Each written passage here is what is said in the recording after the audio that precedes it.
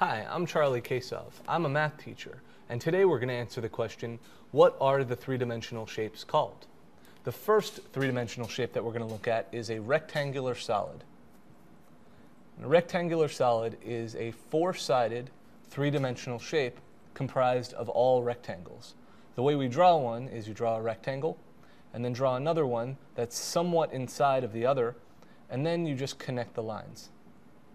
So what you see is this and this rectangle are equal, the top and the bottom, and the back and the front are all equal. A subcategory of a rectangular solid is a cube.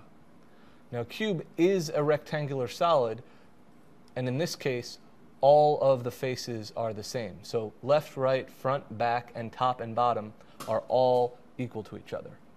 So other kinds of three-dimensional shapes are cylinders, which has a circular base and a height. So you basically are stacking circles one on top of the other. And the last one we're going to look at today is the tetrahedron.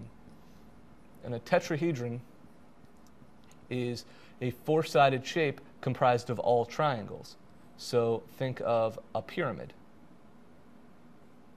And there would be one in the back, and then a triangular base. So this would be a four-sided triangular shape called the tetrahedron. Bigger shapes would be a pentahedron, all the way up to a dodecahedron. And so I'm Charlie Kasov, and today you've learned the three-dimensional shapes in geometry. Thank you.